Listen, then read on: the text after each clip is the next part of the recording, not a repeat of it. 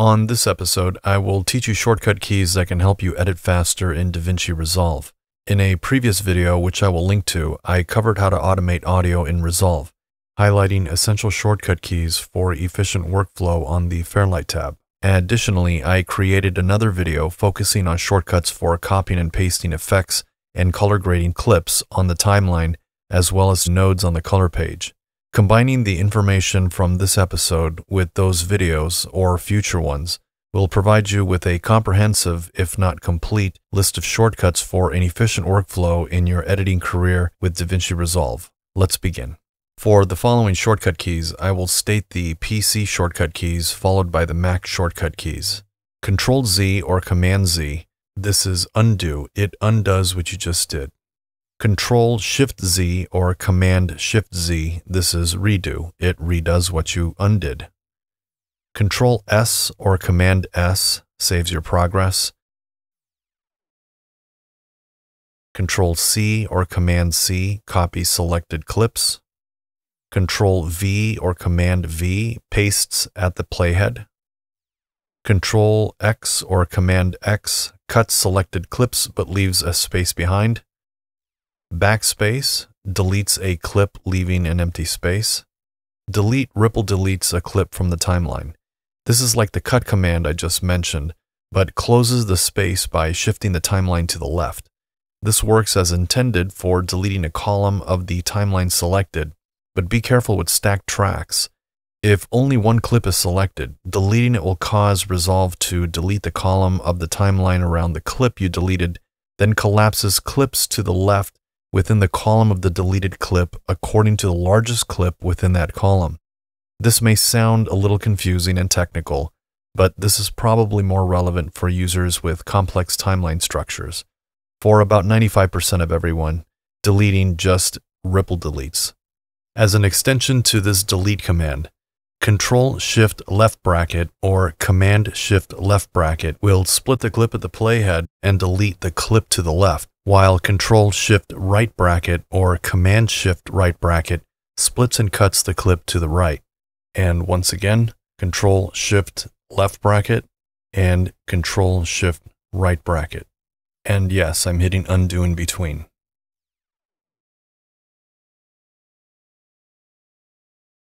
By the way, when you cut a clip at the playhead, the frame you see in the viewer belongs to the clip on the right of the cut. So if you want to end on a frame, you have to go to the last frame you want to end on, then move one frame to the right, then cut. Let me clarify this with the following example. If you want to end the clip on the left, on the last frame of the dark colored scene, when cutting, it's best to consider what the viewer shows as the frame included at the start of the next clip. So in this case, the start of the next clip is this light-colored scene. Cutting here separates the dark scene from the light scene as predicted. To say this yet another way, cutting prioritizes separating the clip on the right from the clip on the left by displaying the beginning of the clip on the right as opposed to the last frame of the clip on the left.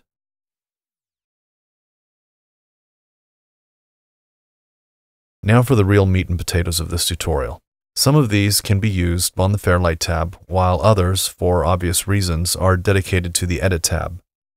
Also, some shortcuts can be revealed as tooltips just by hovering your mouse cursor over the tool or right-clicking on assets. Most of the ones I'm showing are not functionally displayed. N toggles snapping on and off.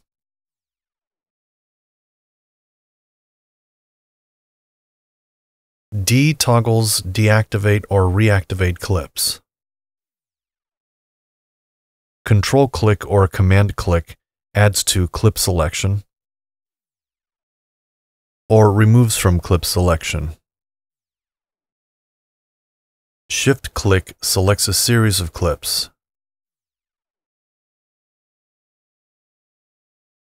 Alt left click drag or Option left click drag duplicates a clip.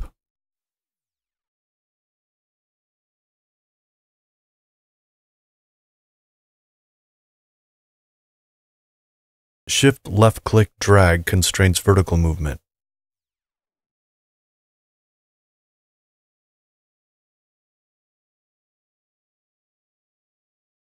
Control-Alt-L or Command-Option-L toggles linking the audio and video tracks. You can see this command just by selecting Stacked Tracks and right-clicking.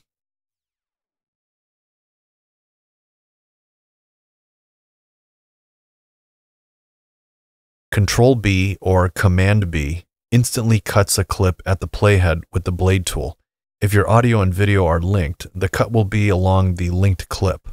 If the audio and video are unlinked, this command will only cut the selected clip. To cut along the unlinked clip and all other clips along the playhead, just cut a second time. Also, you may want to turn on Selection Follows Playhead under Timeline in the menu bar. This is essential when you're cutting segments out without needing to touch the mouse. Here is how it works in practice. Let's say you want to start a cut here, and you want to delete the next few seconds. Just go a few seconds in, Control-B, and then hit Delete to ripple delete the timeline, or backspace to remove the clip but leave the space. This next shortcut is going to be one of few that does not exist in any stock installation of Resolve. It is a follow-up of the previous shortcut. I'll cut twice here and cut to everything along the playhead. Notice how I have to select the unlinked clips after cutting with the Control or Command-B shortcut in order to delete them. To eliminate that mouse movement, I am going to teach you how to assign the command Select All Clips under Playhead under Trim in the menu bar. This does exactly what it says. It selects the clips directly underneath the playhead. Now, I assign this command to my / key for convenience. You'll see why in an example. Here's how to create the shortcut key. Go to DaVinci Resolve, then choose Keyboard Customization. Under Commands, select Trim. Scroll down to the Select All Clips under Playhead. Click in the box to the right and hit the / key for PC or Mac. You can choose any other key if you want. Then click Save, then Close. Here's how this works. I'll use this with the previous Control or Command-B shortcut. I'll cut twice here and cut to everything along the playhead. Now I'll use the left button to move the playhead one frame so the playhead lies over the clips on the left. Now hitting the / selects them all. Now I can delete the unlinked clips. Whether you use this command or not, here's a word of caution. You have to practice using this with stacked tracks as in the following example. Cutting a clip causes the tracks above and below to collapse or ripple delete within the column that is being cut out. Normally, you'd think that just the clips on the track will ripple delete, but that's not what happens. After you wrap your head around it, it starts making practical sense. As a follow-up to this shortcut, Alt / or Option / joins juxtaposed clips from the same clip. It only works when the frames were originally in series. In other words, you can take a clip and cut it into ABC parts and join it back to AB, BC, or ABC.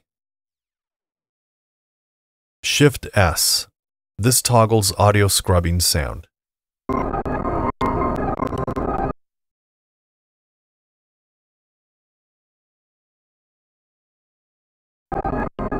This can also be toggled from the timeline on the menu bar and scrolling down to audio scrubbing. Alt-Y or Option-Y. This will select everything on and to the right of the playhead so you can move all the clips on the timeline to make space for something. This is ever so helpful.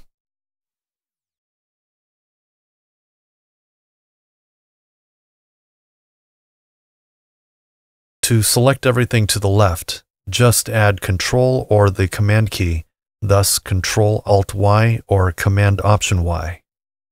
M adds a marker to a clip if the clip is selected, or if no clip is selected by clicking outside a clip or after clicking the playhead, a marker will be added to the timeline. Notice when I turn off Selection Follows Playhead under Timeline, markers are placed on the timeline. But when I turn it back on, it places the markers on the clips.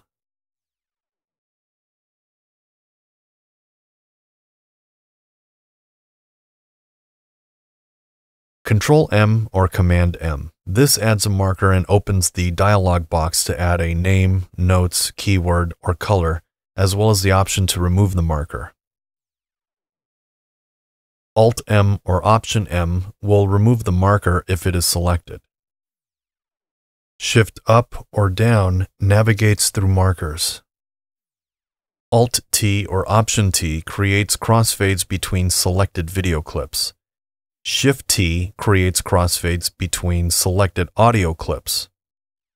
And Control-T or Command-T creates crossfades between selected video and audio clips.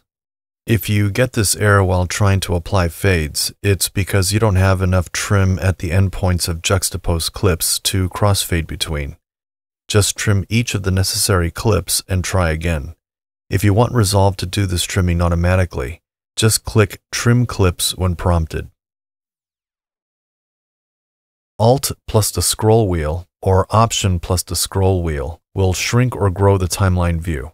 Control plus the scroll wheel or Command plus the scroll wheel will scroll the timeline sideways. Shift plus the scroll wheel will change the height of the audio or video track the mouse is hovering over. The following two shortcuts do the same thing. Choose whichever one suits your workflow. Control Alt plus the scroll wheel or Command Option plus the scroll wheel. If you do this with the mouse pointer anywhere within the timeline, you will fast scroll horizontally by page. You can replace the scroll wheel with the side scroll wheel like that found on the MX Master 2S or 3S, or possibly a similar mouse if the same intrinsic function is programmed into that mouse. In fact, if your mouse has side scrolling built into the scroll wheel itself, this should work as well. Control Shift plus the scroll wheel or Command Shift plus the scroll wheel. If you do this while the mouse pointer is on the timeline's horizontal scroll bar handle at the bottom, you will fast scroll horizontally by page. Again, if you have a side scroll wheel like that found on the Logitech MX Master series, this shortcut combination works with the mouse anywhere in the timeline area. I and O sets in and out points at the playhead. This is good for looping playback on the Edit and Fairlight page. Use Control / or Command / to toggle loop playback on or off. Then use Alt / or Option / to start playback between the in and out points from the start of the interval. Press up or down to restart playback again from the starting endpoint. Then hit Alt-X or Option-X to clear the in and out points. X sets in and out points on the largest video or audio clip the playhead lands on. The first video track takes precedence to other tracks stacked or not. In the Fairlight tab, X works the same way. Experiment with this to understand the intrinsic behavior of this shortcut key. The letters J, K, and L represent backward, stop, and forward playback, respectively. Pushing them repeatedly increases speed of the playback. And here is a list of extended J, K, and L shortcut keys. While not a shortcut key, you have the jog wheel here on the left, which lets you scrub through cuts instead of trying to scrub through cuts with the playhead when snapping is enabled. Control or Command J or L causes the clip itself to advance or shift position at playback speed in the timeline. Clicking J or L more than once speeds up the shifting.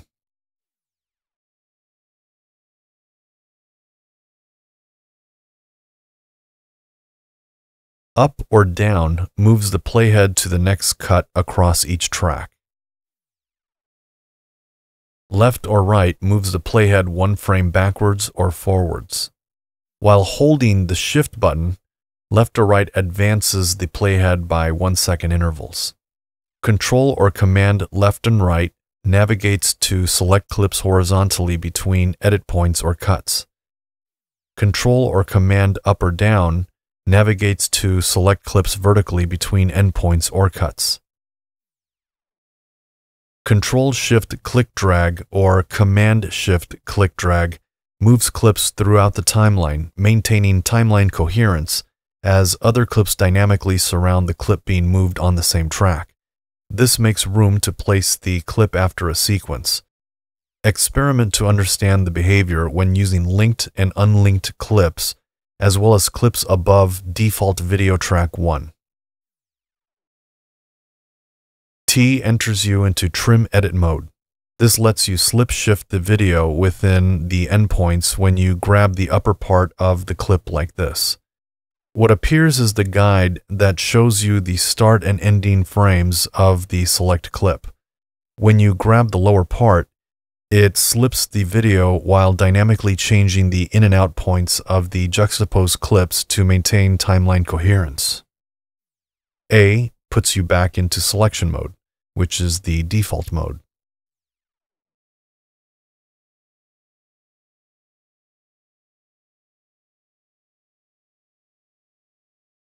And that's it. Class is over. You now have a solid reference for the shortcuts that will give you more efficiency while editing.